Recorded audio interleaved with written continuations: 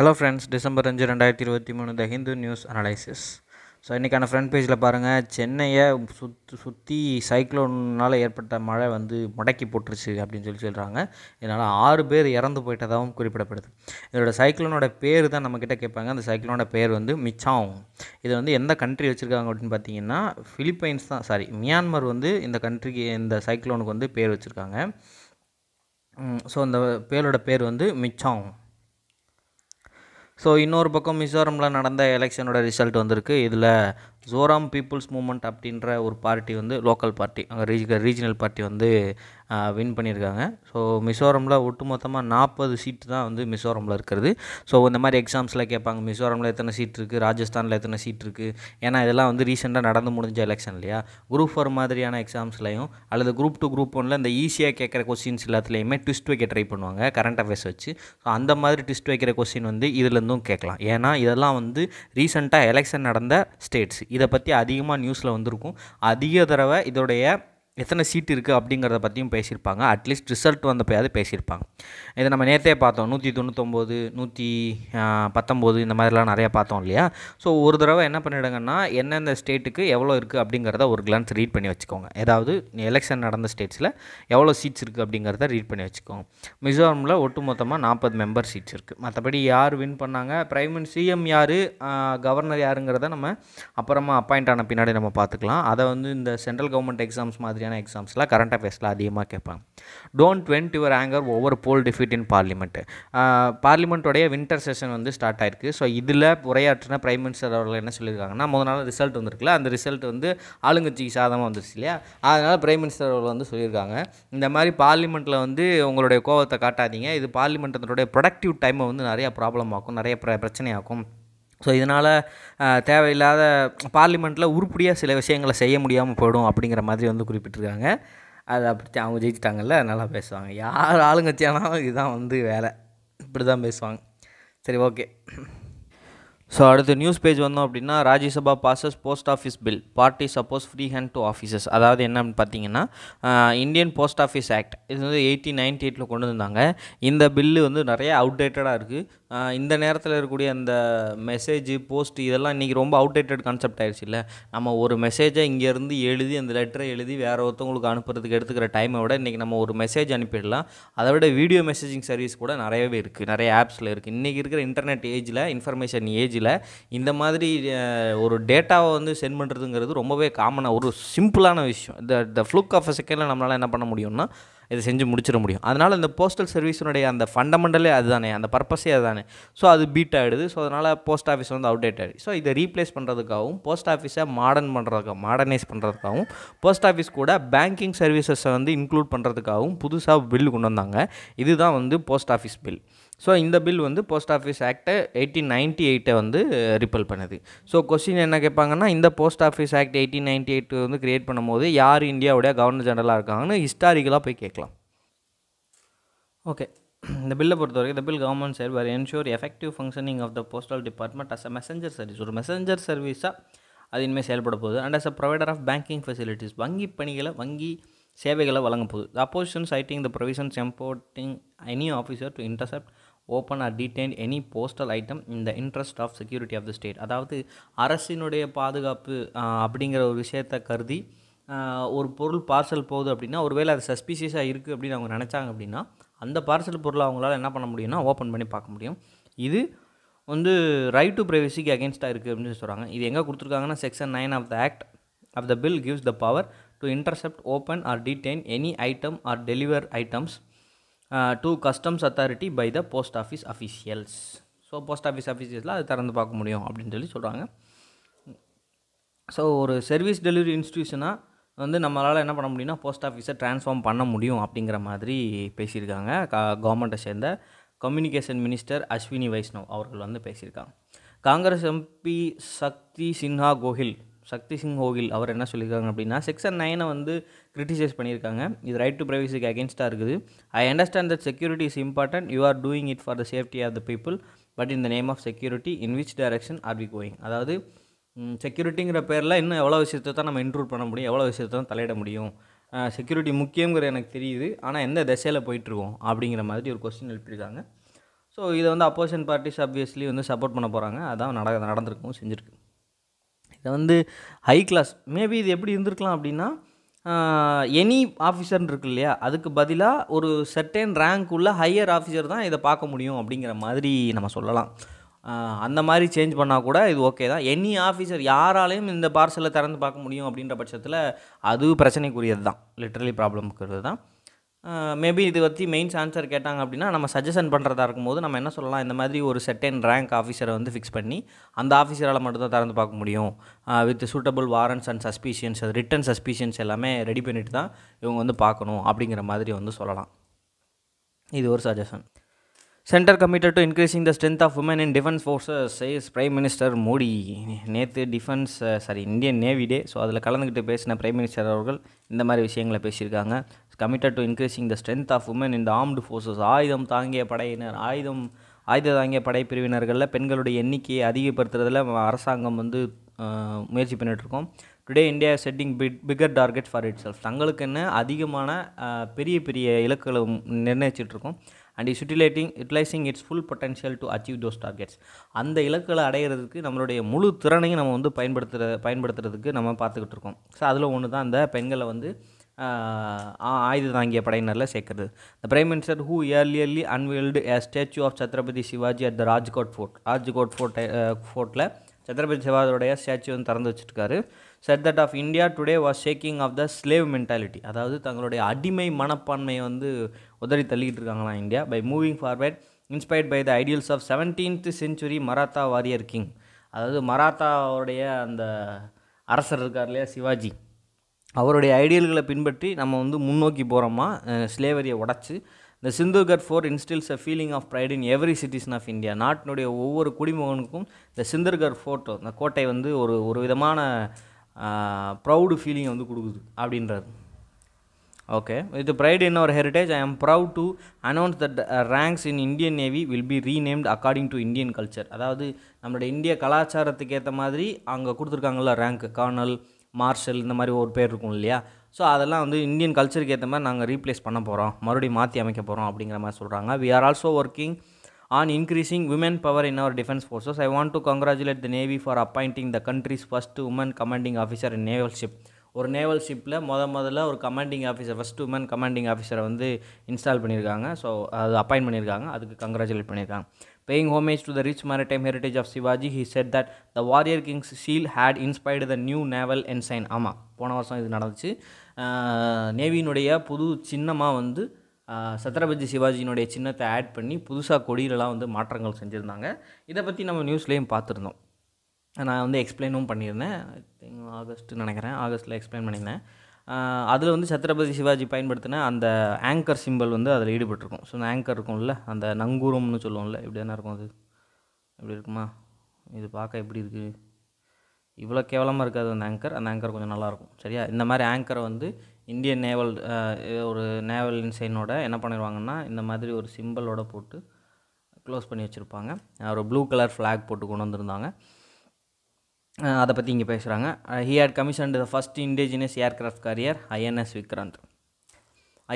இந்தியாவினுடைய முதல் உள்நாட்டிலே தயாரிக்கப்பட்ட ஏர்க்ராஃப்ட் கேரியர் விமானம் தாங்கி போர்க்கப்பல் ஐஎன்எஸ் விக்ராந்தை ஏர்லியராக பிரைம் மினிஸ்டர் அவர்கள் வந்து லான்ச் பண்ணியிருந்தாங்க. அதெல்லாம் நினைவு கூறாங்க. இது set that the union government and state governments var determined to preserve the forts build during Sivaji period. Sivaji காலகட்டங்களில் கட்டப்பட்ட கோட்டைகளை பாதுகாக்கிறதுக்கு மத்திய அரசாங்கம் மற்றும் மாநில அரசாங்கங்கள் தேவையான செயல்பாடுகளை செஞ்சிட்ருக்காங்க. Stating that hundreds of course of rupees are being spend on the conservation. அந்த பாதுகாக்கிறதுக்கு கோடிக்கணக்கில் ரூபாய் செலவு பண்ணிகிட்ருக்கோம். கோடிக்கணக்கில் ரூபாய் செலவு பண்ணிட்டுருக்கோம், அவ்வளோதான். Modi set thus would increase tourism இந்த area and create new employment and self employment opportunities. அதாவது டூரிசத்தை ப்ரொமோட் பண்ணும், புது எம்ப்ளாய்மெண்ட்டுக்கு வழிவகுக்கும், செல்ஃப் எம்ப்ளாய்மெண்ட்டுக்கு வழிவகுக்கும் அப்படிலாம் சொல்லியிருக்காரு. அது பக்கத்திலேயே குட்டி கொண்டா ஒரு நியூஸ் இருக்குது, பிரதான் மந்திரி ஆவாஸ் யோஜனா அர்பன். இது வந்து எதுக்காகன்னு பார்த்தீங்கன்னா வீடு கட்டி கொடுக்குறதுக்காக, நகர்ப்புற பகுதிகளில் வீடு கட்டி கொடுக்குறதுக்காக பிரதான் மந்திரி ஆவாஸ் யோஜனா அர்பன் அப்படின்னு சொல்லி இந்த ஸ்கீமை கொண்டு வந்திருக்காங்க. Ministry of housing and urban affairs தான் இதுக்கு பொறுப்பு. இதில் என்ன சொல்லியிருக்காங்க அப்படின்னு பார்த்தீங்கன்னா, வீடுகளில் கட்டப்படுற வீடுகளில் கண்டிப்பாக இந்த PMAYU அப்படிங்கிற லோகோ இருக்கணும் அப்படிங்கிறத வந்து மேண்டேட்ரி ஆக்கியிருக்காங்க. ஸோ அதனால் இது நியூஸில் இருக்குது. ஸோ இந்த ஸ்கீமை பற்றியும் நம்ம தெரிஞ்சுக்க வேண்டியது இருக்கும். அடுத்து இன்டர்நேஷ்னல் ரிலேஷனில் இந்தியா யூஎஸோட ரிலேஷன்ஷிப் பற்றி பேசியிருக்காங்க. இங்கே என்ன நடக்குது அப்படிங்கிறத பார்க்கலாம். மினிஸ்ட்ரி ஆஃப் எக்ஸ்டர்னல் அஃபேர்ஸ் இருக்காங்க இல்லையா, அவங்களும் கார்னேஜ் இந்தியா இவங்க வந்து ஒரு திங்க் டேங்க். ஸோ இவங்களும் சேர்ந்து குளோபல் டெக்னாலஜி சமிட் அப்படின்னு ஒரு சமிட்டை டெல்லியில் வந்து நடத்துகிறாங்க. முதல் கேள்வி, இது எங்கே நடந்துச்சு? நியூ டெல்லி. யார் நடத்துகிறா? Ministry of external affairs. அடுத்து வந்து கார்னேஜ் இந்தியா அப்படிங்கிற 2 பேரும். ஸோ இதில் கலந்துக்கிட்டு பேசின யூஎஸோடைய principal deputy national security advisor Jonathan finer அவர்களும் இந்தியாவினுடைய எக்ஸ்டர்னல் அஃபேர்ஸ் மினிஸ்டரும் வந்து சந்தித்து பேசியிருக்கதா வந்து குறிப்பிட்றாங்க. அண்ட் அதில் அவரும் நம்மளுடைய ஜெய்சங்கர் அவர்களும் நிறையவே வந்து பேசியிருக்காங்க. அதை பற்றி பேசுகிறாங்க. ஸோ இதெல்லாம் வந்து பேக்ரவுண்ட் நியூஸு. ஸோ இதில் என்னென்னா, there are many difficult issues that remain in relationship right up to the present. இது வரைக்கும் நம்ம ரிலேஷன்ஷிப்பில் நிறையா பிரச்சனைகள் இருந்துகிட்டு தான் இருக்குது. Where he spoke of the complicated history of the relationship. அதாவது அந்த ஃபைனர் வந்து இந்தியா யூஎஸோடைய ரிலேஷன்ஷிப்போடைய ஹிஸ்ட்ரியை பற்றி பேசியிருக்காங்கன்னு சொல்லியிருக்காங்க. But we have demonstrated I think through out the course of not just this administration to bring us to the point where not only can we seize some of the important opportunities that the world presents for us geopolitically and economically, but we can work through our differences in constructive way without derailing that broader cooperative agenda. அதாவது broader cooperative அஜெண்டானா 2 பேரும் ஒத்து போகிறதுக்கான ஒரு சில விஷயங்கள் இருக்கும். இப்போ நமக்கு ஒரு இன்ட்ரெஸ்ட் இருக்கும், அவங்களுக்கு ஒரு இன்ட்ரெஸ்ட் இருக்கும். இந்த காமன் இன்ட்ரெஸ்ட்டை மட்டும்தான் எடுத்துகிட்டு வந்து ஒரு அஜெண்டா க்ரியேட் பண்ணுவாங்க. இதெல்லாம் செய்ய போகிறோம். ஸோ இதை வந்து நம்ம என்ன பண்ணாமல், அதை விட்டு கொடுக்காம நம்ம உலகம் நமக்கு கொடுத்த ஆப்பர்ச்சுனிட்டிஸை நம்ம சிறப்பாக பயன்படுத்தியிருக்கோம். ஜியோ பொலிட்டிக்கலாகவும் எக்கனாமிக்கலும் சரி, நாங்கள் வந்து டிஃப்ரென்சஸை வந்து ஒரு உருப்படியான வழியில் வந்து கடந்து வந்திருக்கோம் அப்படிங்கிறத பற்றி பேசியிருக்காங்க. The data clearly indicates a certain stability and there is enough investment on both sides and structural soundness to the relationship. Relationship வெறுமனே பேச்சுவார்த்தையில் இல்லாமல் எக்கனாமிக்கலாக இன்வெஸ்ட்மெண்ட்டாகவும் இது என்ன இருக்குது அப்படின்னா உருமாறி இருக்குது. ஸோ இது ஒரு ஸ்ட்ரக்சரல் ஒரு அமைப்பு கொடுத்து, அதாவது நம்மளுடைய ரிலேஷன்ஷிப்புக்கு ஒரு கட்டமைப்பை கொடுத்துருக்கு அப்படின்னு சொல்கிறாங்க. பொதுவாக பேச்சுவார்த்தையில் இருக்கிற ரிலேஷன்ஷிப் எக்கனாமிக்கலாக கனெக்ட் ஆச்சு அப்படின்னா அந்த 2 நாடுகளுக்கு எவ்வளோ தான் மோசமான விஷயங்கள் நடந்தாலுமே 2 நாடுகளும் போர் புரிகிறதை வந்து எதிர்த்துப்பாங்க. ஏன்னா அவங்களுடைய பொருளாதாரம் 2 பேரும் சார்ந்து இருக்கும்போது, பொருளாதார ரீதியில் அவங்களுக்கு ஒரு உறவு இருக்கும்போது, வணிகம் நடந்துக்கிட்டு இருக்கும்போது அவங்களுக்கு இடையில நடக்கக்கூடிய பிரச்சனைகள் வந்து தவிர்க்க தான் முயற்சி பண்ணுவாங்க. அதனால் அவங்களுக்கு நட்டம் ஏற்படும். இதே கதை தான் இந்தியாவுக்கும் சீனாவுக்கும் $100 பில்லியன் அளவுக்கு ட்ரேடு நடந்துகிட்ருக்கு. ஒருவேளை இந்தியாவுக்கும் சீனாவுக்கும் வார் நடந்துச்சு அப்படின்னா அந்த ட்ரேடு வந்து $100 பில்லியன் ட்ரேடு வந்து அப்படியே டப்புன்னு நின்றுடும். ஏன்னா ஃப்ரீஸ் ஆகிடும். சரியா? ஏன்னா அவங்க என்ன நடக்குதுன்னு நமக்கு தெரியாதுல்ல. அப்போ அவங்க எனிமி கண்ட்ரியோட நம்ம சண்டை போட்டுட்டு இருக்கும்போது அந்த ட்ரேடை வந்து அப்படியே நிறுத்த வேண்டியது இருக்கும். ஸோ இதில் யார் அதிகமாக நட்டமடைய போகிறாங்கன்னா சீனா தான் அதிகமாக நட்டமடைய போகிறாங்க. ஏன்னா அவங்க தான் இந்தியாவுக்கு நிறையா கொடுத்துக்கிட்டு இருக்காங்க. அவங்க தான் இந்தியாவிலேருந்து இந்த இந்தியா சீனா ட்ரேட்லேருந்து நிறையா லாபம் பார்த்துட்ருக்காங்க.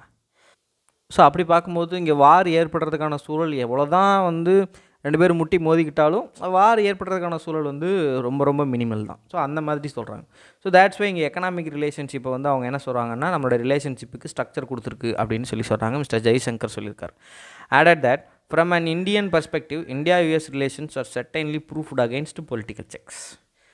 அரசியல் ரீதியாக விளையாடக்கூடிய விளையாட்டுகளுக்கு இந்தியா யூஎஸ் ரிலேஷன்ஸ் வந்து பலியாகாமல் அதுக்கு வந்து ஒரு ப்ரூஃபாக தான் வந்து செயல்பட்டுருக்கு அப்படின்னு சொல்கிறாங்க. இதுக்கப்புறம் ஃபுல்லாகவே இந்த இந்தியா, அப்புறம் காலிஸ்தான், அப்புறம் அந்த கனடா பஞ்சாயத்து இருக்குல்ல, அதை பற்றி ஃபுல்லாக பேசியிருக்காங்க. ஸோ அதனால் இந்த கதையெல்லாம் நமக்கு தெரியும், அதனால் அது வேணாம். Ladakh leaders want reservation, peoples empowerment. Civil society leaders from Ladakh raised the issues of disempowerment of local people, trust deficit in the name of development, reservation for local people in jobs, electoral representation and tribal status. இதெல்லாம் அவங்களுடைய கோரிக்கை. First என்ன சொல்கிறாங்க? டிஸ்எம்பவர்மெண்ட் of local people. அதாவது local பீப்புளுக்கு உள்ள அதிகாரம் வந்து குறைஞ்சி போயிருக்கு இல்லையா, அதை பற்றி பேசியிருக்காங்க. ட்ரஸ்ட் டெஃபிசிட் இந்த நேம் ஆஃப் டெவலப்மெண்ட்டுங்கிற பேரில் கவர்மெண்ட் மேலே நம்பிக்கை இழக்கிறது. Reservation for local people in jobs, உள்ளூர் மக்களுக்கு பணிகளில் இடஒதுக்கீடு, எலக்ட்ரல் ரெப்ரசன்டேஷன் தேர்தலில் பிரதிநிதித்துவம், அதுக்கப்புறம் ட்ரைபல் ஸ்டேட்டஸ், இது எல்லாமே அவங்களுடைய டிமாண்டாக இருக்குது.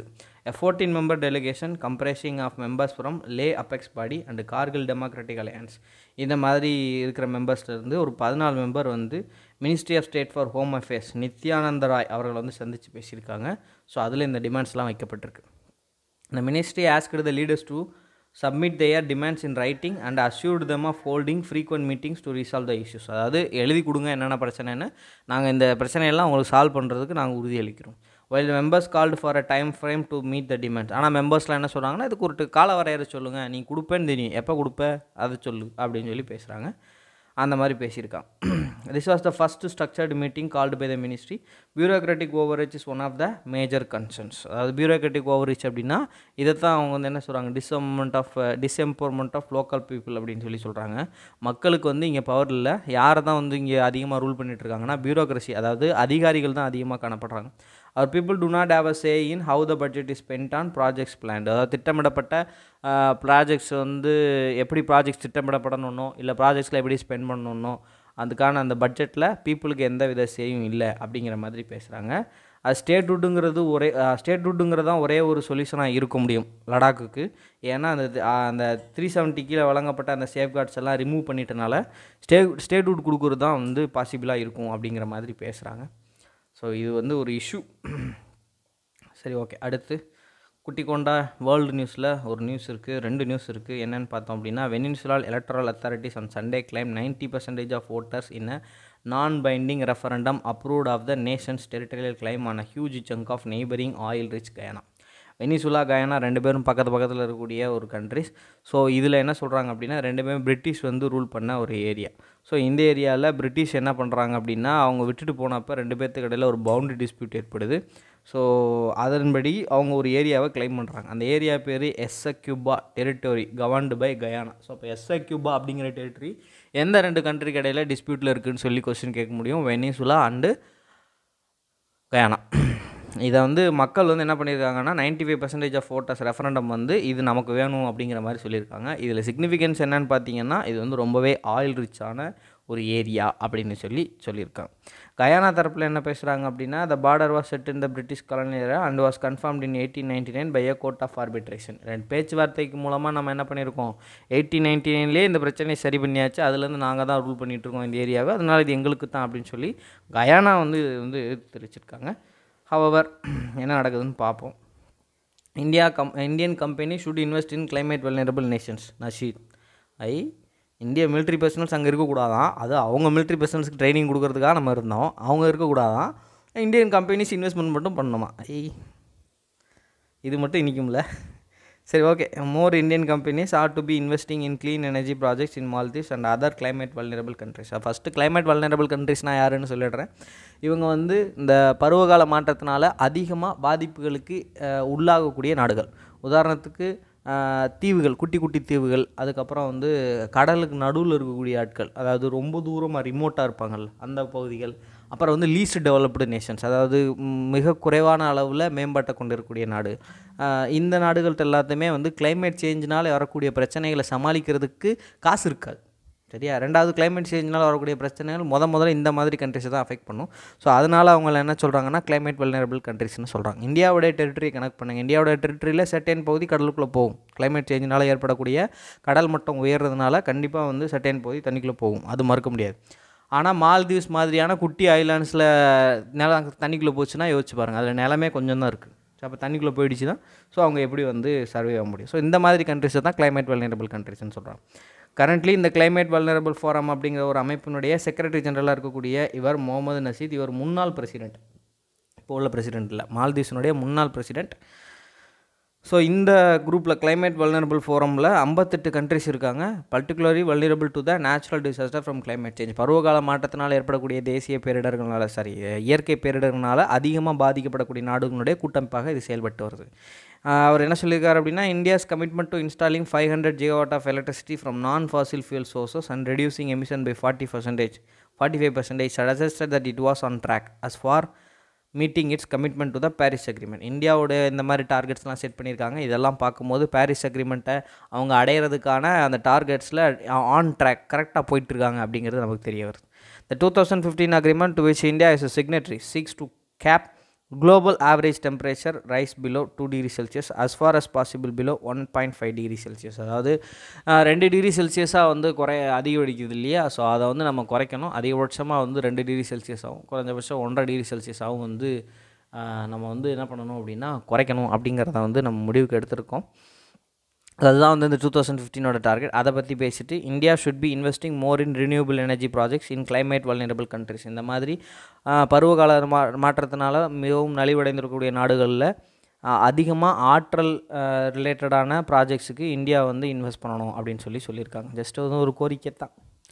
Development banks and richer developed countries good play an important role in டீரிஸ்கிங் investments. அந்த இன்வெஸ்ட்மெண்ட்ஸ்னால ஏற்படக்கூடிய அந்த இன்வெஸ்ட்மெண்ட்டுக்கு ஏற்படக்கூடிய அந்த ரிஸ்க்குகள் அதை வந்து தடுக்கிறதுக்கு டெவலப்மெண்ட் பேங்க்ஸாலையும் டெவலப்டு கண்ட்ரிஸாலையும் முடியும் அப்படிங்கிறதையும் இங்கே வந்து எடுத்து கூறியிருக்காங்க. ஸோ இப்போ எல்லாரையும் கூப்பிட்றாங்க, எல்லோரும் வாங்க எங்கள் ஊரில் வந்து இன்வெஸ்ட் பண்ணுங்கள், எங்களுக்கு கொஞ்சம் காப்பாற்றுங்க அப்படின்னு சொல்லி கேட்டிருக்க. அப்படி ஓகே மக்களே, that's all about the today's news analysis. Thank you, bye.